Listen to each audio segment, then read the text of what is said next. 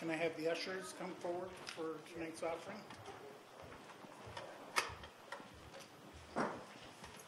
What's wrong with you? Don't leave me to pray. Did you really?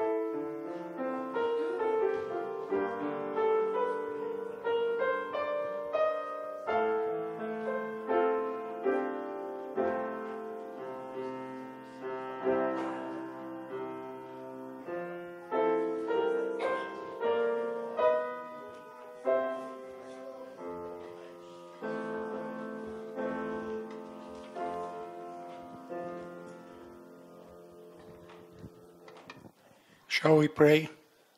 Our Father, we thank you for this offering on this blessed Christmas Eve. May this offering be used for your service. Amen.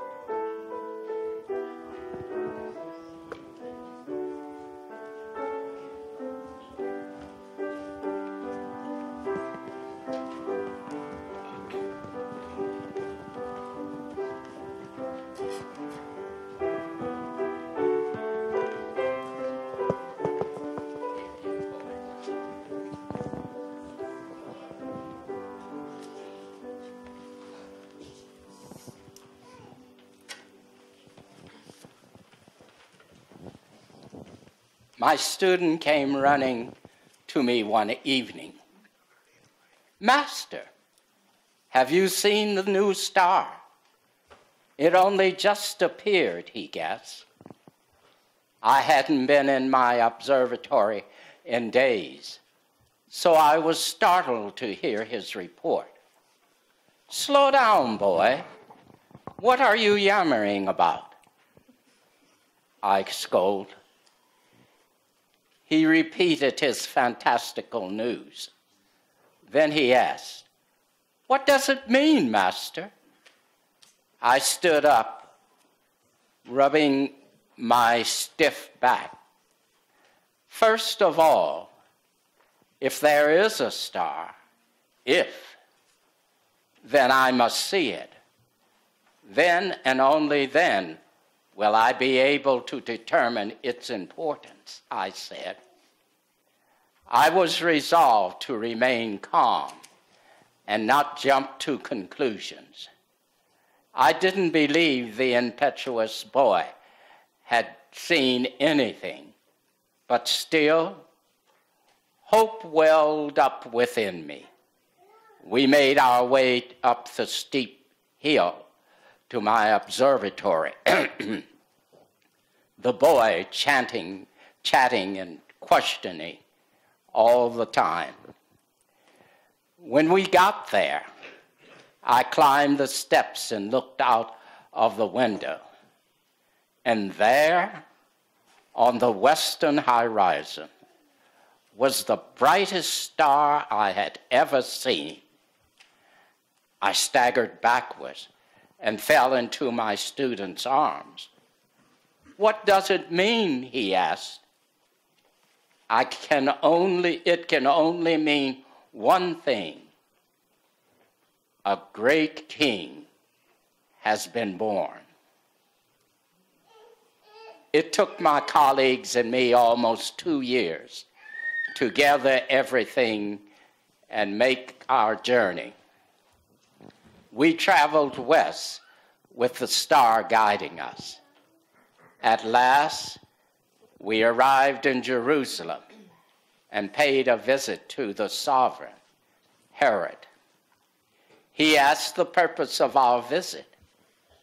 He didn't know about the birth of the new king, but seemed eager for any news that we could bring him.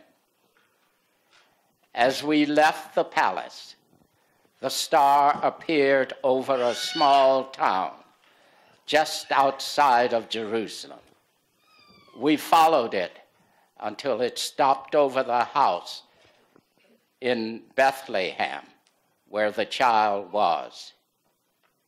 We knocked at the door, and a beautiful young woman with a chubby toddler opened it to us. She saw our strange clothing and took a step back. "Don't be alarmed, good woman," I said. "We are here to pay homage to the child." Then she relaxed and smiled and asked us in, as though she had been expecting us. We went in and began opening our gifts of gold, frankincense, and myrrh. We dropped to our knees and worshiped the child. When we left, a heavenly messenger warned us not to report to Herod because he was seeking to destroy the child. So we went another way to our home.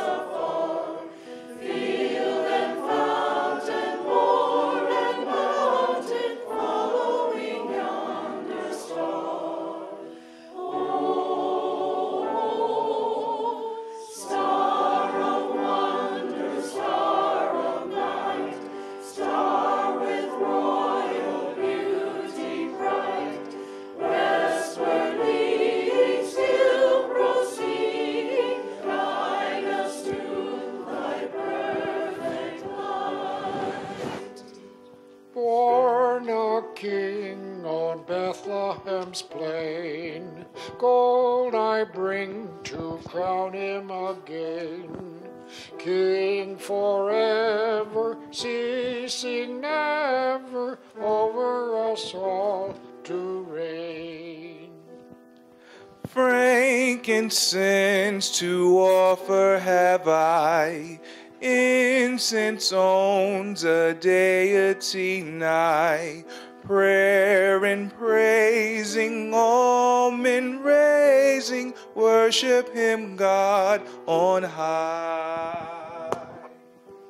Myrrh is mine, its bitter perfume breathes a life of gathering gloom, sorrowing, sighing, bleeding, dying, sealed in the stone-cold tomb.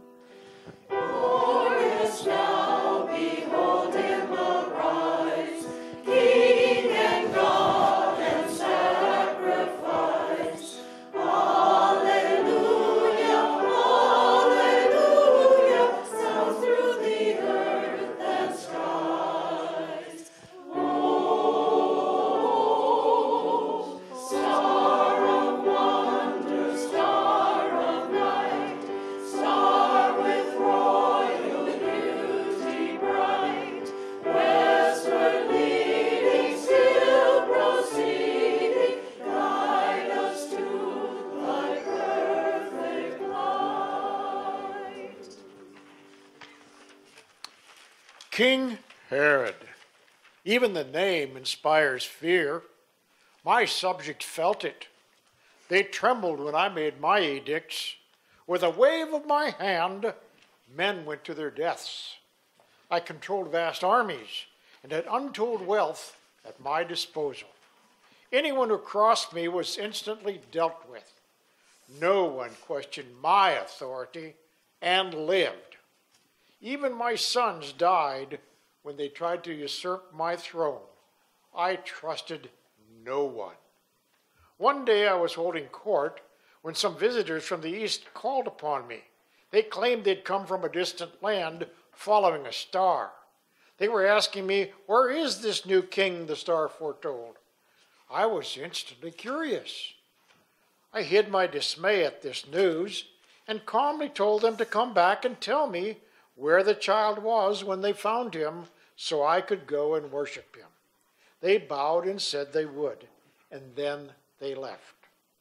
Immediately I called the scribes and asked them to look up the scriptures concerning this so-called king and tell me what they said. It didn't take them long. They seemed to know exactly where to look. The scribes told me the child would be born in Bethlehem. The travelers had said they had been journeying for almost 2 years, so I knew the approximate time of birth. The foreigners never came back, and I knew they'd betrayed me. I calculated in my mind what to do. No one would threaten my throne. I would choose my own successor. I would not leave it to some mythical book. King of the Jews indeed. I was the king of the Jews, not some baby born in Bethlehem. Of all places, surely this was the least important in all Judah. It was laughable. I gathered my elite troops and sent out the edict. Kill all the male children under the age of 2. No questions, no mercy. It was for the best. We don't want an insurrection in a few years. We want nothing to upset Rome. I'm the rightful monarch. My word is law. My kingdom will endure.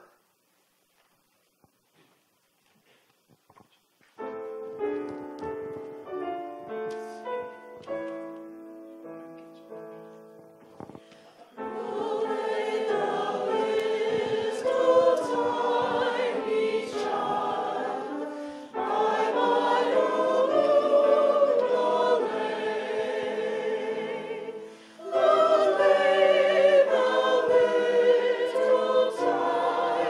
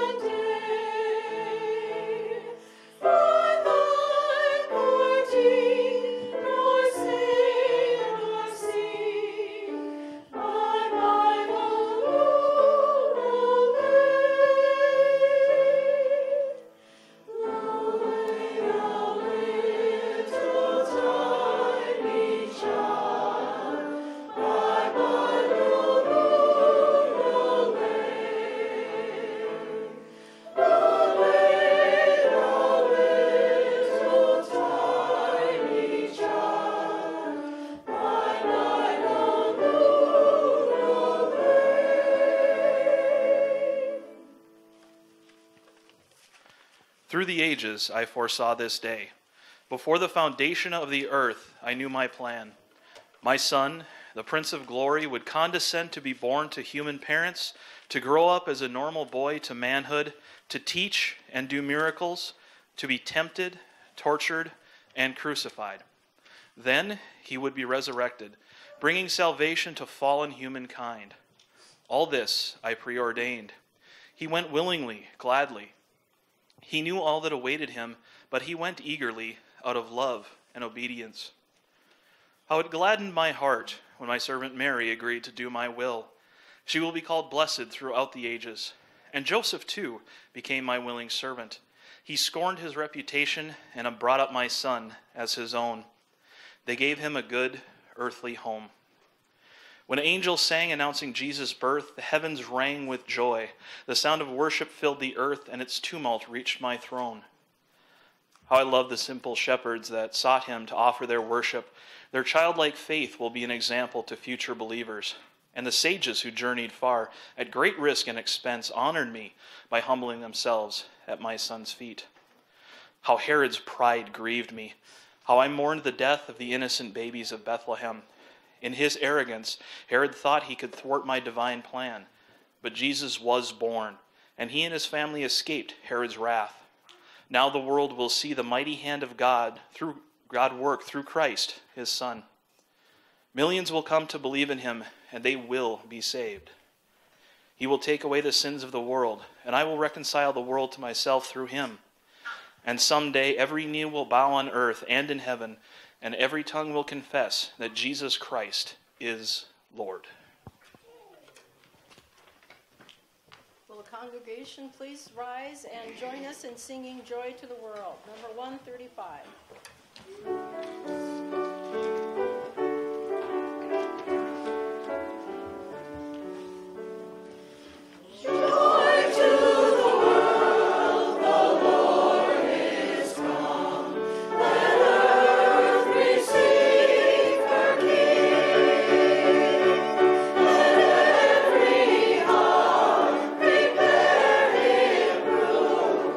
Heaven and nature sing.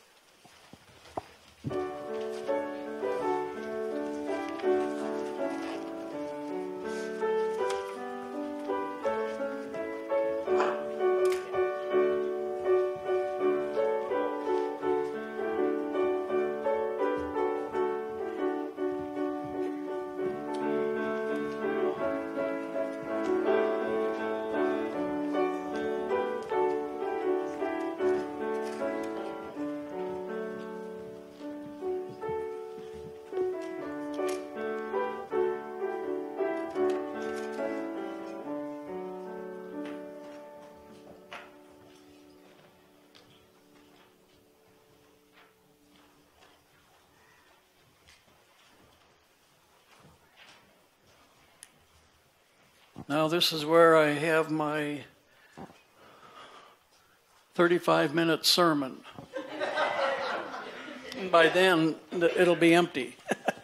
Anyway, I was thinking today, or as we were singing here, of a word, come. Come. I can remember when I was a little boy, my two older brothers who were not angels by any means. I was closer than they were, but I was... Anyway, they would always tell me, come, come, come, and I wondered what it was that I had to come to. And I fell in the creek once, and I was, all the other stuff. Come. The one word from the Bible that really attracted me to the Lord was the word come. And it was not just anyone's name, it was just God the Father saying to us, come. I can remember the time back when my brother was in overseas in the Army, Second World War. And I was so anxious for him to come home because I kept hearing of what was happening everywhere else, those who were fighting the war. And I just couldn't wait till he came. He came, and finally that day came, and he was home. And I was happy. I was happy. We were all happy. This is Christmas Eve. Tomorrow, we are going to celebrate the truth of the Bible that Jesus did come. He was sent by God the Father. He became the Savior of the world. He hung on the cross and died for us. And I'm always happy to share that message with anyone. But the realization that Jesus loved me enough, even when I wasn't very lovely and very nice, it did make a difference in my life. So some of you will remember back in the days when you may have been in a Sunday school class as a little person, or you may have been in a church worshiping, and all of a sudden the Lord opened your heart. That's what Christmas is all about. It's not, can you do better than me, or can I do better than you? It's just listening to the Father saying to us, come, come. And then he's throwing his arms around you. I think nearly everyone here tonight, if not everyone here tonight, I have had the opportunity to talk with you and to get to know a little bit about you. And I don't remember all the exact appointments, but the time that we were able to celebrate what God is doing in your life and mine. So tonight, I want to thank you for coming and for being part of this great, wonderful evening of hallelujah music to the Lord Jesus Christ, who came to die for us. So it is not, God is not interested tonight in what can you do, Tom? What can you do better than somebody else? What can you say that would make me happy? God is interested in one thing, and that is when he gives you the invitation to come. He is so happy when you make the decision to come. 50-some years ago, I made that decision as a 17-year-old. Have you made that decision just to open your heart to Christ? That's why he came. And we're going to share him this season with our family and our friends. Thank you so much for being here tonight. And the choir, and I think everything was just wonderful tonight. So, thank you.